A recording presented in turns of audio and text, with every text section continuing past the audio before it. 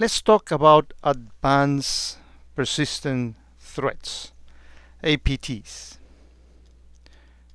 I will probably argue that APT stands better for adaptive phishing techniques, and you probably will agree with me by the end of this video. So first of all, who is doing this? Who is launching these attacks? Well, these are sophisticated IT guys, hackers, most likely more sophisticated than the one that we can actually pay, because these folks works overseas with state sponsorship that not only provide abundant resources for them, but also guarantee impunity to them. So,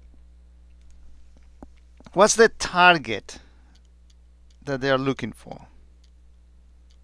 Well, the target is privileged users.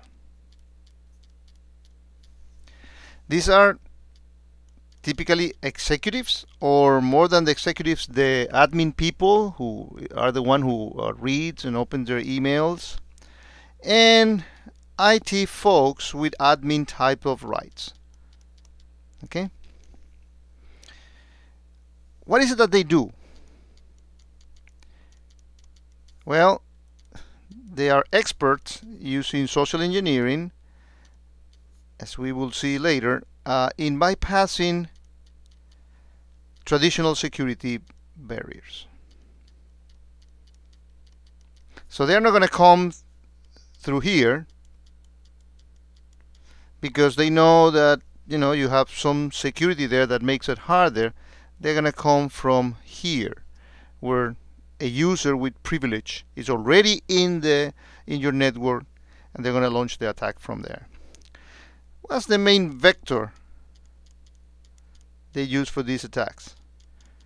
It's mostly email, again with that social engineering, and also drive-by downloads, which basically means I'm going to lure my victim to go into a site they trust, and they're going to get infected, and they're going to be doing what I want them to do. So they are really looking for what is called the accidental insider. This is not the deliberate insider that wants to do harm. No, this is just a person that works normally in your company, and it gets caught on these attacks.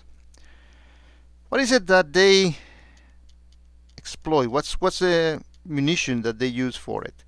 Well, they're going to use the least sophisticated attack they need, but when they have companies that have very good security, they're going to exploit zero-day vulnerabilities they may have, or recent vulnerabilities that may not be patched on Java, which this day has plenty of it. In fact, some people joke that Java stands for just another vulnerability announcement, or SQL injection, which are still very prevalent. SQL injection once inside, the company to internal applications. The cross-site scripting, they will exploit always famous Adobe or Microsoft type of vulnerabilities. So there are plenty for them to actually do on that. And what is the objective? Why do they do this for? The objective is to copy your data. And I put here copy. Some people like to say extract your data, but I want to say copy because copy is more pernicious than stealing. I mean, if somebody goes into your house and steal, God forbid, steal stuff on your house, you will notice because you know the mess that they did, and because you don't have the stuff that you used to have. Well, these people act in a way that they copy your data. You don't know that they are taking your intellectual property away from you. And you keep on working, so it's, in that sense it's more pernicious. And they do this to companies that have, of course, firewalls, that they have signature based IPSs, intrusion prevention systems.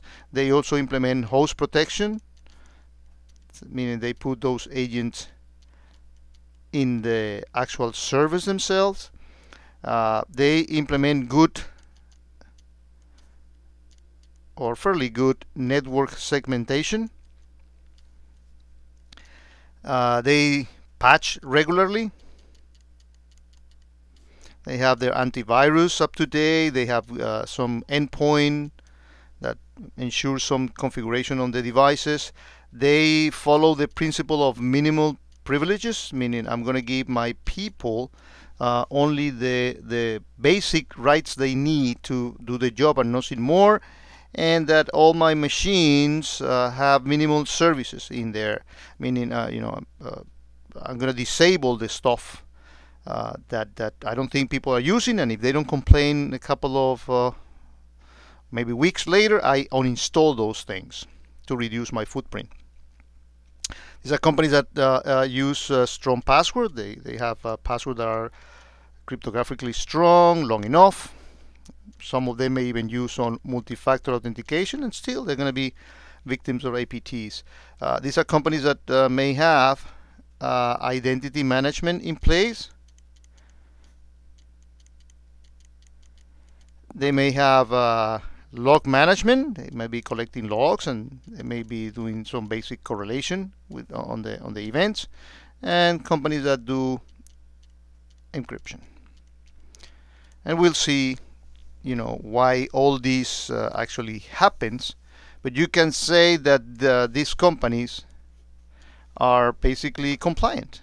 So, and this is where you see that compliance doesn't necessarily translate into being secure.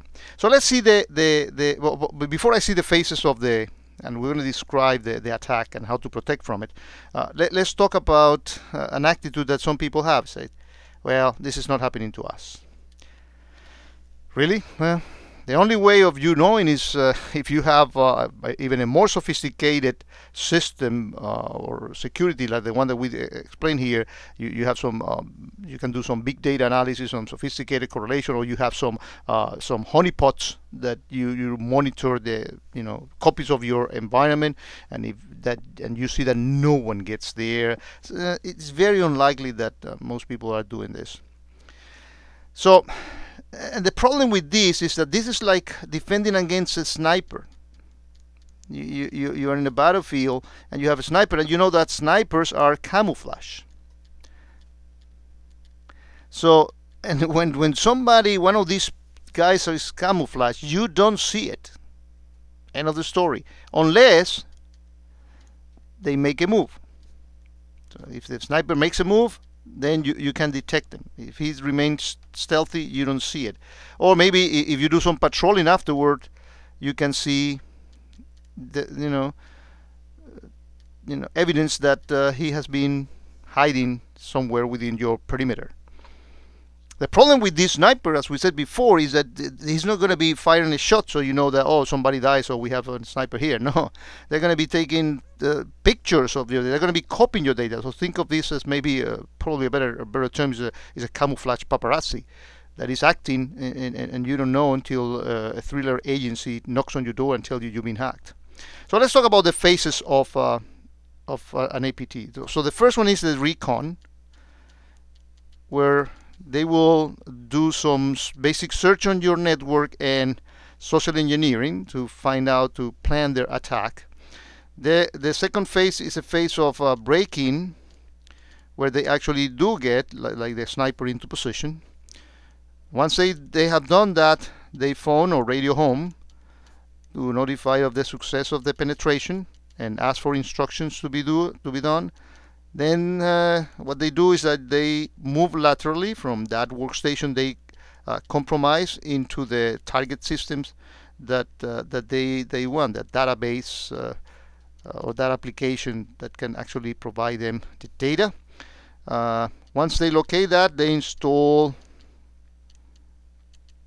services or malware that is going to do the last phase, which is basically to compress the data, so you don't see that a big chunk of data are leaving your organization.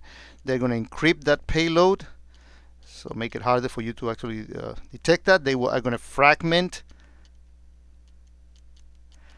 that traffic, so they have a lower profile. They're going to disguise that in different ways, and they're going to send that data home and keep on working until detected.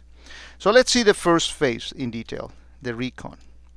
So this phase is not that much doesn't begin with a technical aspect. I mean, they target a company. It's a company that I'm interested on the intellectual property or some particular information about that company. So basically, they use famous Google, and they're gonna do some social engineering. This is what Kevin Mitnick used to do with the phones. These people do with the Google and social media, LinkedIn, Facebook.